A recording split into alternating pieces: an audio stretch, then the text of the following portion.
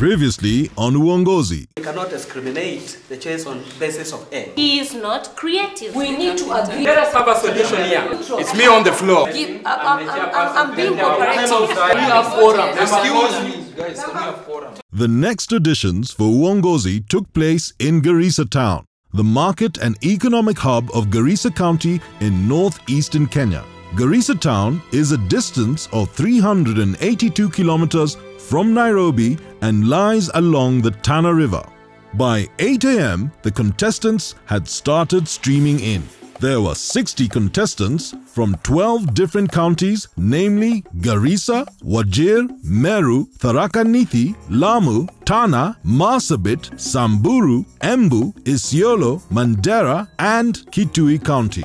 Each of these contestants is hoping for a spot in the final 16 and ultimately to be the Kiongozi. The winner will get a 6-month leadership prize which will include an all-expenses-paid trip to experience 6 leadership and governance institutes across 4 continents: Asia, Africa, Europe and North America. A total of 1.2 million shilling stipend over the 6-month period and a 3 million shilling grant to implement a public project of their choice.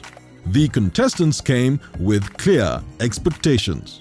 Kwa majina naitwa Geoffrey Jue na nimetoka Embu County. Matarajio yangu ni kuona kama Kenya imesimama imara. The place of leadership is beyond the powers of positions. Kwa hivyo ukiunderstand that uko mahali si sababu hiyo mahali uko na powers fulani, uko hiyo mahali ndio safu watu, basi hiyo Kenya itakuwa imesimama, itakuwa imara. My name is Zainab Wario Galma. I'm from Isiolo County. I'm expecting that the leaders will be able to change, and the ones who are coming on board as we are approaching the general election will have good leaders who will have vision and will be able to turn the vision to something that will be able to make us Kenyan to be where others will see us. I've always believed that I can achieve anything I put my mind to, and that is one of the qualities that I think and I believe that a leader should have. Matumaini yangu ni kushinda niwe kiongozi mwema. 3 judges were chosen from a wide panel to oversee the Garissa audition. Boniface Mwangi, an activist from Kenya Nikwetu, Samir Omar, a human rights activist from Lamu, and Mweni Lundi, an activist and an artist. And as the sun rose over Garissa, it was all systems go. The judges too had clear expectations of what they were looking for. They're looking for solutions to the problems they face in the community because we believe in local solutions for local problems. So from the community they come from, what is the problem and what have they been doing about it? Personally, we're trying to fit the shoes of what a good leader is. One, before it, we have to ourselves define who is a good leader. So look at integrity, honesty, and someone who's innovative in finding solutions for Kenya. We're in a transition, and most people have said kwamba kwa wakati huu we are not going to see many changes in this country. And as a result, people have sat back and said, oh, because we're not going to change anything, why bother at all? But we're saying we have to start somewhere with these changes. We have to break the cycle in terms of leadership. Pali tunasema kwamba leaders inategemea surname yako, leaders inategemea una pesa ngapi na kadhalika. And we're saying, let's give the opportunity to new people. First to face the judges was Elizabeth Duya from Lamu County. So, was she nervous? I'm a little bit tensed. Otherwise, I'm ready for the challenge. Elizabeth, karibu. How will you help Lamu? Let's get very specific. For instance, there is the issue of education. The education system, okay, the education is there, but I can see like boys in Lamu are not going to school. Actually, they reach a certain level and they don't continue. They involve themselves in drugs and all that. So that is a challenge there. So my main aim is to go there and find out what is making these people engage in drugs. So you don't even know the reason why? No, I know. What is it? The problem, okay, these people, okay, the youths in Lamu, I'm giving that example, are not going to school because most of, okay, there's poverty and also there's the issue of drugs. This is what I'm going to do. I mobilize the youths I talk to them about the importance of education and the effects of using drugs. Why are you not doing it? Because you're saying you can. Why haven't you done it? Why aren't you doing it now? Okay, I've been in campus. I just graduated. I've not had the opportunity to be there and actually, but when I was there, I involved myself in such activities. I attended drug education seminars. I involved myself with the youths. I was in the Lamu Youth Polytechnic. I was teaching them, not on drugs, but I was offering them some small courses. So I can actually identify with the youths. Dowdin from Wajir County was next. So why do you want to be a leader? I want to be a leader to be able to change the course of history in this country. I'm listening. Yeah, so when I say that to change the course of history in this country is how we are doing business. It's pretty start from even time management up to the level of execution. If you look at it from that point, then a leader should at any one time, when you say it is this, then it should be that. Not it is because of this. There should be no third parties trying to interrupt you. Be a bit specific. Don't say this, that. Okay. Be specific. Take an example. Yeah. You say we meet here at 10. Yes. You come at 10:30. Yes. That is no leadership. Yeah, it went very well. I hope it's going to be the best. We will wait for the outcome. Some of the contestants had an interesting take on various issues. Nasema kwamba wakati Moi alikuwa kiongozi, Kenya ilikuwa nchi bora. Kwa nini? Wakati Moi alikuwa kiongozi, sijaona hii mambo ya vifo kweli zikitokezea. Ulikuwa mdogo, wakati Moi alitoka usukani ulikuwa na miaka 16. Hata kama ni mdogo, lakini I have to sense.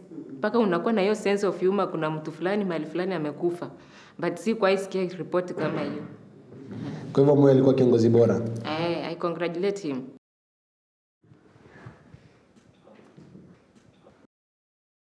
Unasema unataka kuwa kiongozi. Ndio nilisema. Kwa nini? Kusaidia nchi hii, sababu matatizo yako mengi, viongozi ambao wako wanashindwa na kutatua mahitaji ya wananchi. Wewe utatatua aje shida za Vihiga? Shida za Vihiga nitaona vile naweza tatua. Utaona. Nikuulize. Wewe ni mzee na wakati unataka vijana kuwa viongozi. Uone kwamba umepitwa na muda kwa kiongozi? Sasa hii waongozi wazee vijana bado. Sisi wazee ndio tunafaa. Sababu tuna uzee ni gold. Sababu sisi tuna akili ya kutosha. Vijana hawajapitia raha. Kwa hivyo hawana akili ya kutosha. Hawajakomaa sasa paka Kwa hivyo waachie wazee. Wazee sasa watatue matatizo yao. Leo safari umetoka mbali sana, nataka Wajir. Sijawahi kufika huko, tuambie kidogo Wajir iko vipi? Wajir iko poa, si mbaya. Na kwa wale ambao hawajafika kama sisi, utembe uone. Ikiwa msemo kama China wanazuia watu wazae zaidi ya mtoto mmoja, unaonelea Kenya pia tufanye hivyo? Na tueleze zaidi jawabu lako. Kwa nini? Hapana, sitaki Kenya wafanye hivyo. Kwa nini? Watu Kenya kwa sababu watu wazae ni poa. Pande miti ama tupande miraa? Unataka tupande miti ama tupande miraa? Miti ama miraa? Tupande miti. Miti. Kwa nini? Miraa tunaweza tupande miraa. Tupande miraa, lakini hata miraa si miti. Kwa hivyo tupande zote. Si ukipanda miraa umepanda miti. Ndio ukipanda miraa umepanda miti. Kwani miti ni nini? Si miraa. Sawa. Asante sana Festus. And if you are wondering how hot it was under the spotlight, you can ask Hassan from Mandera County. You wrote about creating employment through innovation. How are you going to do that? What are you going to innovate? Innovation, I mean, if like today, there are many youth who have an idea in their mind, but they can't get it out of their mind because they think it is useless, it may not go on. So those guys who have ideas. What are those ideas? You see, you're talking about idea can mean by just being very abstract. Oh, okay. Idea can mean. I think it's a little bit hot. Do you want? I can help you. Karibu. No, I'm feeling you. You're right under the spotlight. Ama ni Boniface anakufanya na sweat hiyo. I'm a natural. Coming up on Uongozi. Wisdom is a kindly spirit and we none give blasphemy up to the guilt of his ones. Because God is the only listener of the innermost feelings and the true observer of mind and soul.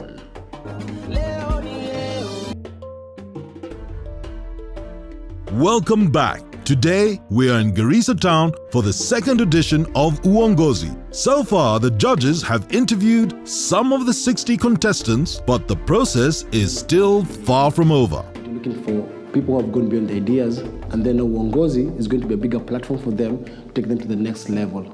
I must admit that I'm so much honored to be one of the contestants in this Uongozi initiative, because I believe this is a platform for me as an individual, as a youth, and as a person with a disability to air my view on what I think, I believe, and I believe that is the best qualities, characters for a good leader. Anthony, you said that you're a youth leader, you're a journalist, you're a teacher, you're a spokesperson for people with disabilities in your area. Right. From that, you're already in a leadership position. Sure. What more do you want in terms of being a leader? What can you achieve that you want another position to achieve? Okay, basically what I can say about that, in most of those leadership positions, I've been working as a volunteer. But for now, I wish I had the chance to sit together in the table that members of parliament sit, or maybe county assembly members are going to be sitting, so that we can together make policies that are going to favor the future of those people that I'm fighting for. I'd like to ask you, what would you tell that person back at home watching you, how you overcame a disability? It used to be a weakness, now it's a strength. What would you tell them to encourage them to be strong? What I would like to tell the people with disabilities out there is that a time has come that we must accept what we are, and then turn this weakness into a strength. Again, I tell people that I don't have a disability. It's a disability that has me. And actually, I give it a lot of headache, because nothing stops me from achieving what I want to achieve. So I will also want to tell them that they have to believe in themselves, and they can achieve anything they put their mind to. When I listen to you, I feel like you crammed what you came to say in here. Is it possible that you can tell us what you're passionate about, and then tell us about the problems in Mandera, and talk like you have life, like, please. There are no NGOs in Mandera who is currently participating in civic education. The first start in Mandera County is to start civic education cell. We are way behind other counties like Nairobi. There are lots of activities, civic education in Nairobi, but Mandera is behind. There is no civic education. Well, I'm not nervous, because one has either to be through or miss. So why would you like to become a leader? Well,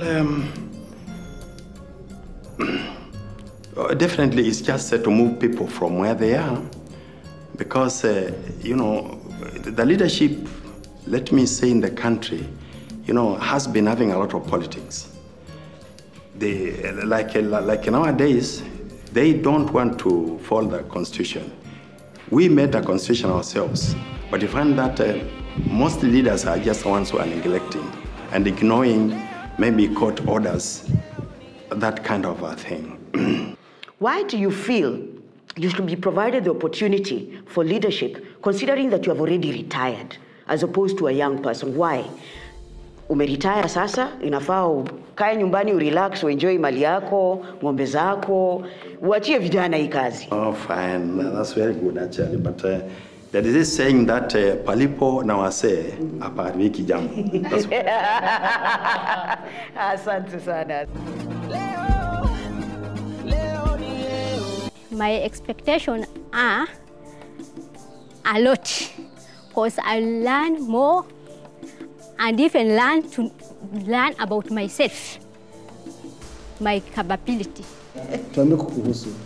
Unaitwa nani, unatoka wapi, unapenda kufanya nini? My name is Grace Guyatu from Marsabit County. I'm a mother to one. I'm 26 years old. I got my first born child when I was 16 years old. And that is a living testimony for younger mothers. I dropped out of school And then after getting my firstborn child, I went back to Form 1 and completed my O-level education. Well done. That's very good. Now, to take you to your form, you had a very interesting answer. You said that you helped a pedestrian once and they robbed you. Can you tell us more about that? And then I'd like to know what happened after. Would you have been okay if there was mob justice to catch that pedestrian who mobbed you?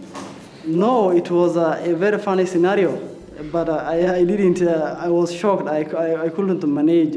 Somebody was so strong, so I just decided let it go. What exactly happened? Okay, he was a pedestrian. He wanted some directions, and he told me, okay, I'm lost. And he told me he's so desperate and he needs some attention. Okay, I told him what is the problem.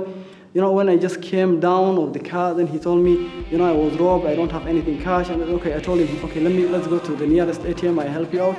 And I gave him chunk. Okay, you know what, give me all that you have. He came out with a knife, and then I decided, okay, let it go. To my next question, would you have been okay if a crowd of people came in to help you and beat him up? Mob justice? Mob justice? No, against him? No. I don't allow that. That is inhuman. Mob justice is inhuman. Maybe there are some reasons maybe that made him to do that.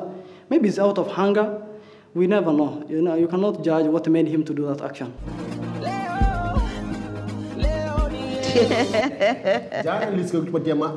Some contestants were simply full of wisdom, and they gladly shared it. So tell us your name. Tell us about yourself. What do you do? Where do you come from? What are you passionate about? I'm an artist, a fine artist, and also a poet.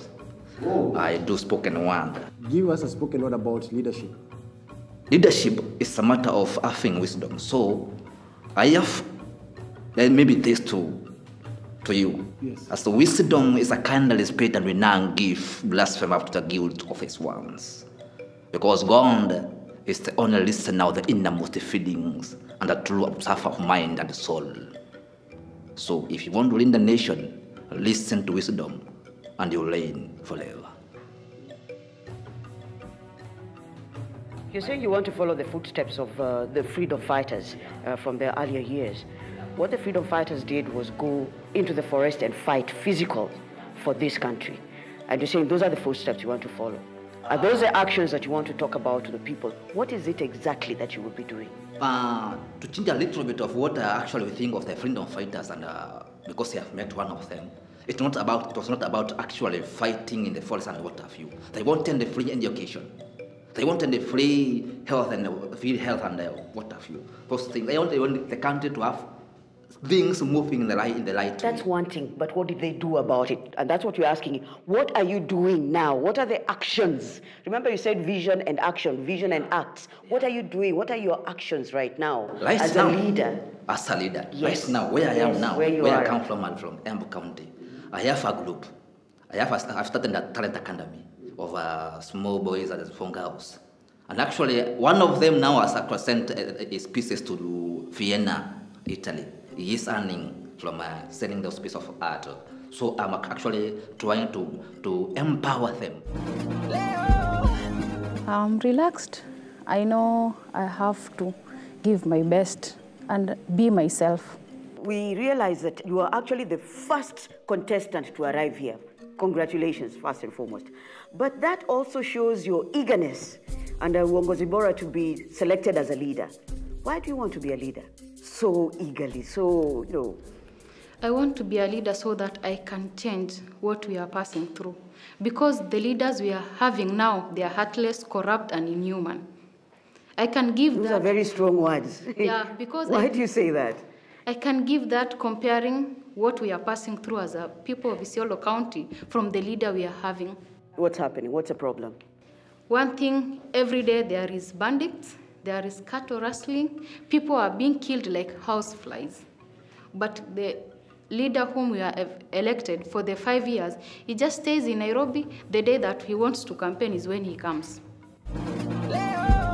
Other contestants had beaten the odds to make it to the auditions. We learned that you were the only contestant who came in from Samburu. And not only that, but you actually hired a vehicle to come all this way. Yes. Why this hunger for leadership that is provided by this forum? Okay, actually, I believe I'm already a leader because even starting an organization in Samburu, it's called Samburu Girls Foundation. We rescue young girls from harmful cultural practices, including early forced marriages, FGM, and bidding. I think for those of you who watched bidding on NTV the other day, that's what Samburu girls are going through. They're not going to school. That's illiteracy in Samburu County is at very high percentage, 90%. The current leaders we have, especially the local leaders, like the chiefs, councillors, most of them have not gone to school. So that's affecting any development towards in form of education in that county. So that's one thing that that's giving us a challenge even as we do our work.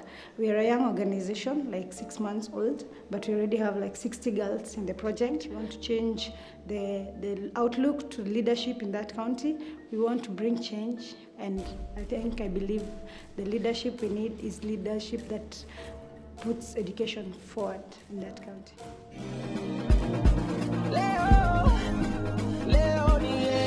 My name is Enoch Njenga Gitao, Garissa County.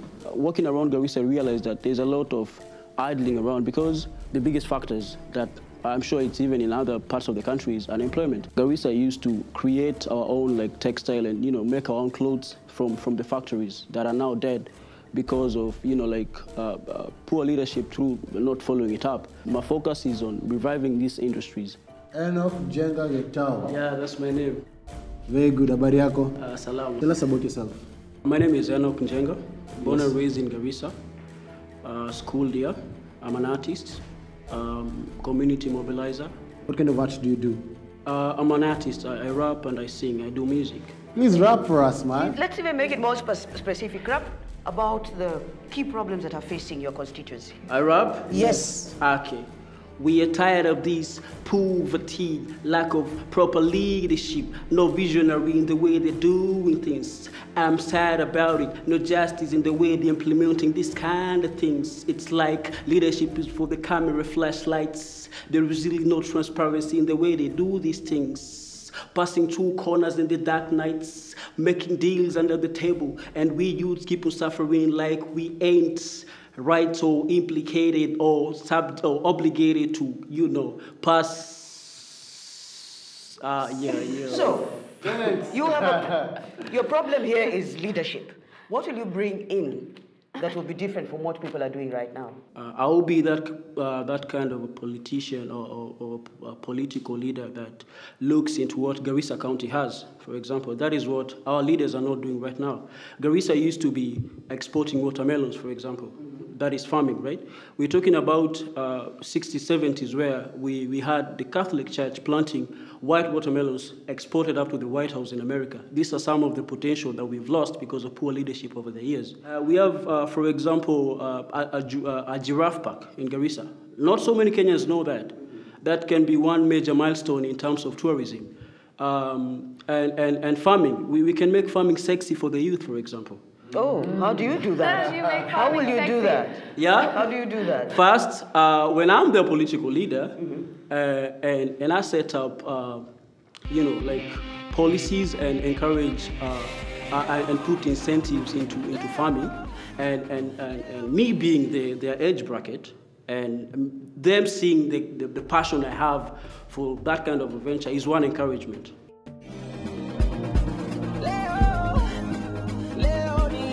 But other than the obvious leadership qualities, all the contestants had one thing in common. How do you describe a member of parliament? Vultures. They are an epitome of greedy highness. And therefore within Afambaya, you want to suck my blood. I mean, to suck my blood, the blood of the Safala. As the sun set in Garissa town, the judges were left with the task of deliberating on the 12 contestants out of the 60 that would make it to the second round of auditions.